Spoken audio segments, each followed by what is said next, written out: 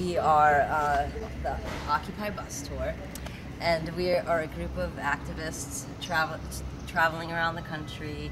We are supporting and reporting on actions, and we are labeling GMO foods along the way, and we are also street medics.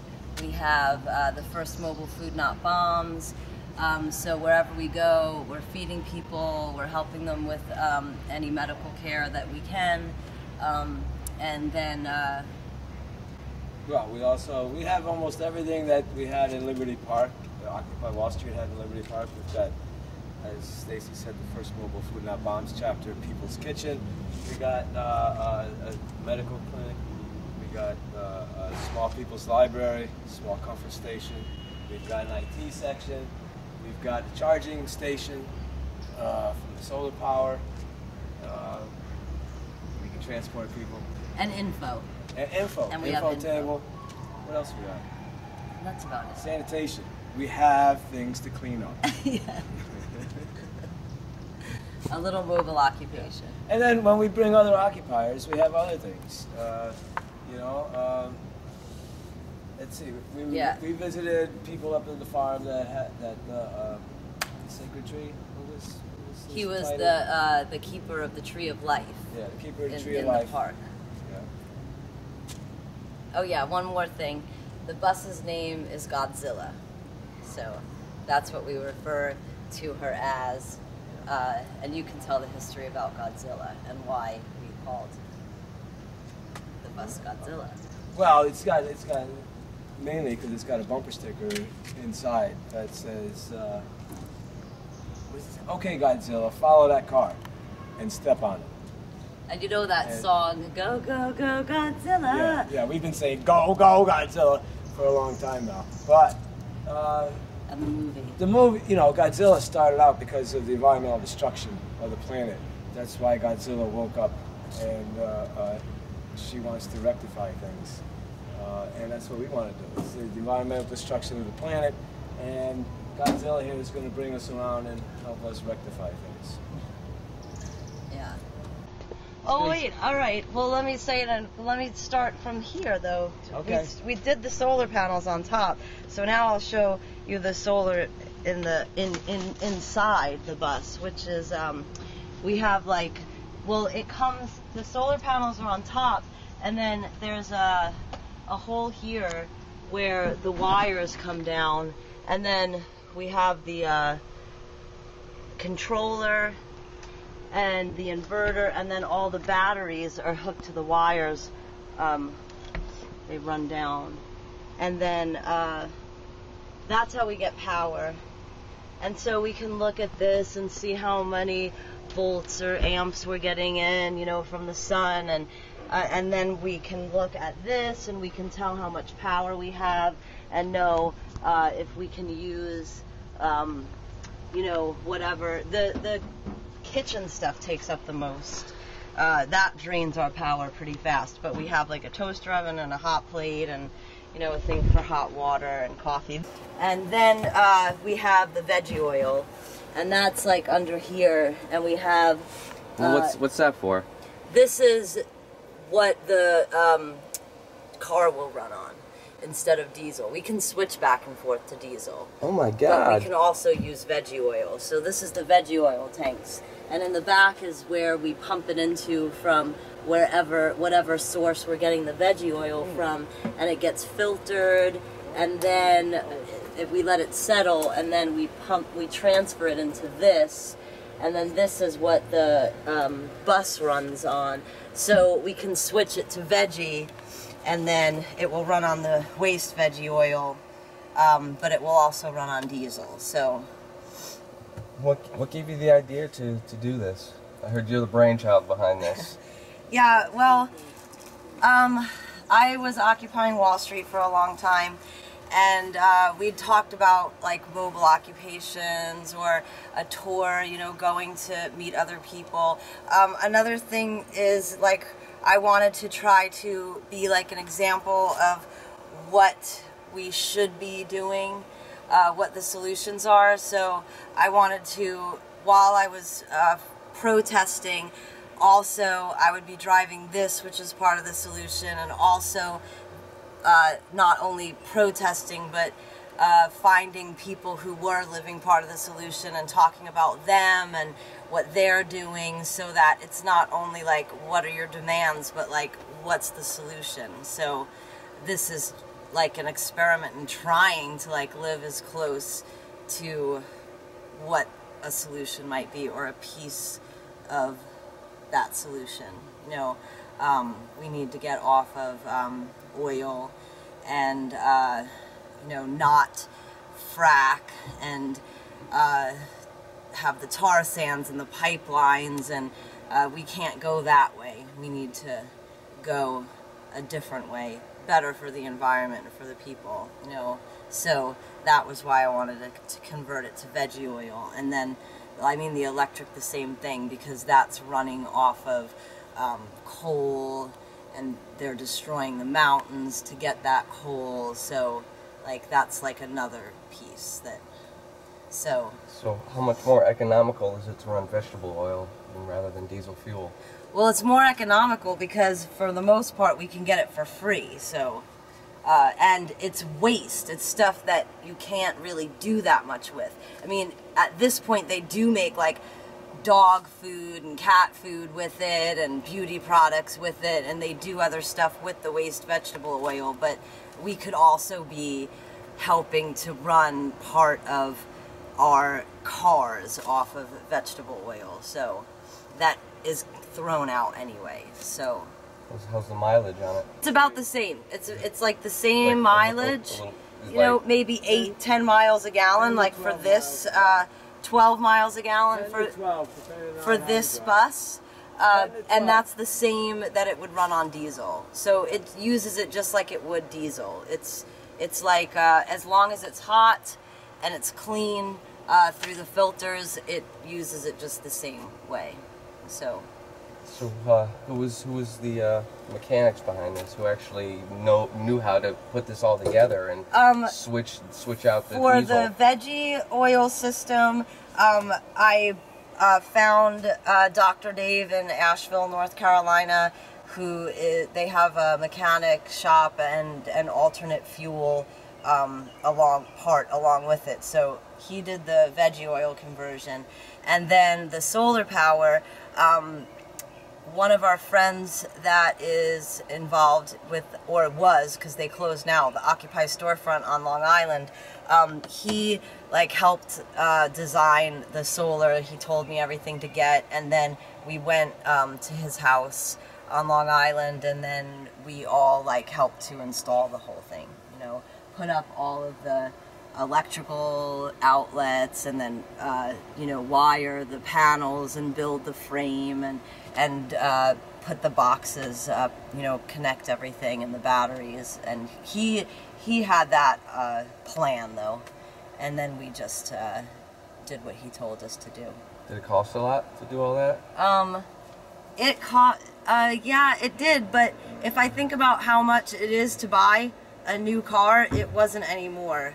You know, when I put all the pieces together, how much the bus cost, how much the veggie oil conversion cost, and the solar power, and like to get everything set up, like I could have bought like, you know, a nice new van with that money, or this, and this is what I got, and I think that I'm a lot happier with this. So it's a lot more in line with my, you know, what I want to see in the world than like buying a new van. Yeah. You know, so it definitely speaks of, you know, your purpose. And yeah, and it's really messy now. So. Oh, but we've kind of, you know, over time figured out how to like put all of these different things to carry all of our stuffs, you know, so that we can live on here, have the computers and cameras and everything that we need to like do media, and you know, cook, do everything that we need to do, you know, sleep, rest, help people with medic. We have all of that on here, so, and info, some books, and me and Ed are both street medics, so we do that too. Nice. That's awesome. Yeah. You know, like you said, a lot of people, you know, talk about it, but they don't actually live it. You know, and this is an example of living what you preach. Yeah. And I think it's awesome. Yeah, thanks. Yeah, this is great. I love it. One thing that's like kind of, you know, different about having solar power is you realize like how much energy everything takes. You know, like as opposed to like charging a cell phone or charging a computer versus using a hot plate or the toaster oven or, you know, the water kettle, you know, like how much power does everything take? And oh, well, if we make coffee now, we're not going to be able to make coffee later because we're going to run out of power. So, you know, it's a little bit of a shift mentally, like, because we grow up in this society where you just plug something in or flip a switch and you can just leave it on all the time and it doesn't matter because the electricity seems like it's just endless. You know, it's the same thing with water too. We have to, like, you know, get water from somewhere, fill up gallons, bring it back, you know, fill up our 5-gallon jug, and, you know, we know about how long, you know, that will last. Like, it's a little bit of a shift because you can't just turn on a faucet in your house and it just, water comes out, and you don't think about, like, where it comes from or how much you use, or, so... the solar panels charge batteries, I'm assuming? Yeah, they charge batteries. We have 6 batteries, like underneath all of this that the solar panels will charge. So then we can use that power like through the rest of the day and night when it's not sunny out. But then if it rains for a couple days, then we won't have power, you know, until it gets sunny again, and then we'll have power. So. You ever gotten stuck because you don't have the power? Well, the only thing that we can't do is, like, you know, it has nothing to do with how the bus runs. It only has to do with the electric for the bus in the way of, like, you know, using the outlets and the cooking and charging stuff. So. And we're in the process of hooking up the wiring so that we can charge the solar storage with the alternator when the bus is running. And reverse, if we run out of electricity in the engine battery, we can charge that up with the solar storage if we have it. Mm-hmm. So, yeah. And then how we survive, like, just, you know, being able to do this full time is we've just tried to figure out, like, what we can do to make money, which I do have, like, a Etsy account, and I sell patches and other stuff that I make, and I get a little bit of money that way. We have a WePay, so we get a little bit of money that way. You know, we don't have to pay a lot for diesel if we're using mostly the veggie oil, so we don't have that expense as much. And then, like, food, we dumpster a lot, so we don't have that expense as much. So, like, what little money we can get, then we are able to just kind of, you know, keep on going. And so when I can, like, feed myself, yeah, and get, like, a lot of my basic needs from the stuff that other people, like, throw away that would end up in a landfill, like, that's, like, a direct action for one thing for me, because, like, I'm able, because of living off of their garbage, live outside of the system that they have to live in. I don't have to live in it. They throw so much stuff away that I can live off of what they throw away. Like, most of the time I don't have cigarettes. I just look for, like, a cigarette on the ground that somebody just threw down that's, like, took not like 2 puffs hardly smoked, and yeah. I'm like, okay, well, there you go. Yeah. I can live off of their garbage, you know, around Wall Street. We found these around Wall Street. Most of the food, when we go there on the weekends, you know, Dwayne Reed and Starbucks and all of the people that have their carts, you know, they throw out so much food, and it's a pizza, a whole bag of stuff that an hour ago you would have bought, but now the store's closed. So we can get it, and now we can even heat it up for people in our toaster oven. Like last night, that's exactly what we did. We were on Broadway, we went and got the pizza that they threw out, like that's in like the, you know, window that they sell all day that they didn't sell. We brought it back, we put it in the toaster oven, and we fed everybody hot pizza for dinner. So one of the ways that I'll try to make extra money too is like going and playing music on the sidewalk, sitting on the sidewalk, sewing my patches, you know, with the sign and a cup or something out there.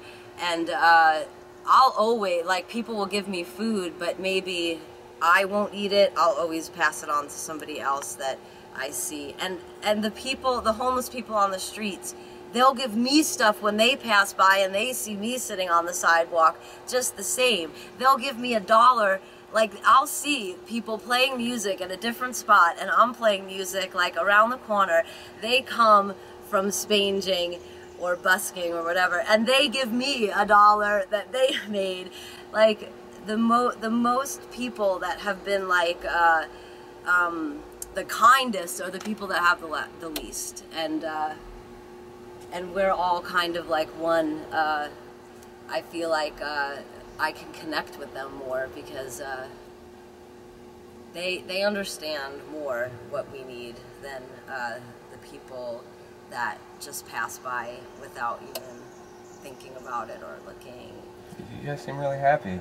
Yeah. You do what you do, you know, live outside society and just say, fuck that shit, you know? Yeah, yes. So what did you guys do before this? I was still have always done like activism stuff, probably like since the Iraq War started, you know, first protesting the Iraq War, and then it got into Monsanto. And I have 4 kids, and I homeschooled them for a long time. I was married, and then I went to Occupy Wall Street, and then so the last couple of years have been like kind of a lot of changes for me, because now I'm not married anymore, and then my kids are in school, and they live with their dad, and then I see them when I am in Florida, which really it's just new because it's just happened like in the beginning of this year, so I'm still kind of getting used to that. When I first went to Occupy for the first like year and a half, I just went back and forth. I would go home for a month, a couple weeks. I would come to New York for a couple weeks a month, and I just went back and forth, back and forth. So now I've been gone for like a couple months at a time now, and then I'll go see them for a couple months. So, and that's what I was doing before. So you had 4 people in here last night? No, we had 6. 6? Oh my yeah, God. We had 2 people, and then I slept here, and Ed slept in the driver's seat for a while, and then ended up here, right? Yeah. So tried to sleep there. So you guys gave up your comfortable places, slept on the hardwood. yeah. So I had a fucking log cabin on a lake in Maine. Yeah. And I gave it up for this. Not for this. I gave it up to sleep in the park for Occupy Wall Street, and then stay on the sidewalk the rest of the time. I had no idea this was coming. But Wow. I'm really happy And it this did. is actually like this. a step, like, Need to sharpen you know, we were sleeping It's on the a street for a ritual long and time shit. on the sidewalk. Now Felix's ritual. we have It's this, which a seems thing. like when it's raining out and I'm sitting inside this bus, I feel like He's into pagan. really lucky. Yeah, Like, legit. wow, I'm not getting wet right now, and if I Yeah. was sleeping on the sidewalk, I would have nowhere to go now that it's raining. So the bus is also nice because it can give people breaks, like, that are sleeping on the streets all the time. So, and then we've been able to like take a lot of people on short trips, like here to New Haven, to like some of the one of the Occupy farms, and then we can take people that are on the streets all the time, and they can get a rest in the bus or on a trip, like doing something different for a little while. So you guys are basically alternative media, and you go around to different events, try to cover it. Yeah. Live stream. Yeah. You want to promote your channel? Oh yeah. And we have a Ustream channel. It's Peaceful Warrior on Ustream. PIECEFULWARRIOR at Ustream. And then the blog is occupybustour2.wordpress.com, and we also have just the Occupy Bus Tour .wordpress.com, which has like the first couple months, but then we filled that one up, so we started a second blog now. So for 6 months. That time too. Nice. This is awesome. It's definitely inspiring. Yeah, it really is.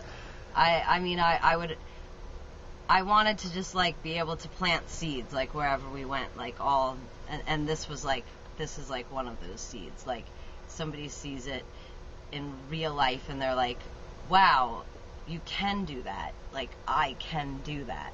So, you know, maybe it will do something for them to make a change, to try to figure out like what piece of the solution they could do. Maybe it's not this, maybe it's something else, but so.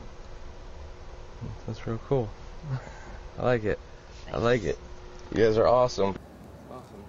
You know, most DAF says, you know, don't talk about it, be about it, and I think that this is a shining example of that. You know, you're actually doing it. You know, you're setting an example for people, and that's what we want to see. And we love it. Thank you for doing what you guys are doing. Thanks.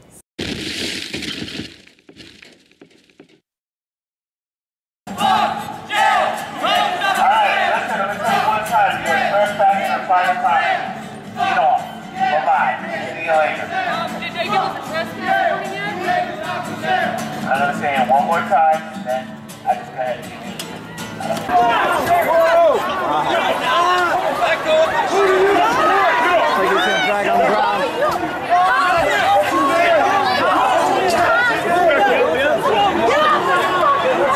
Looks like the stream's a little slow. Hopefully the stream's pretty good. 1736. Go, go, go, Godzilla!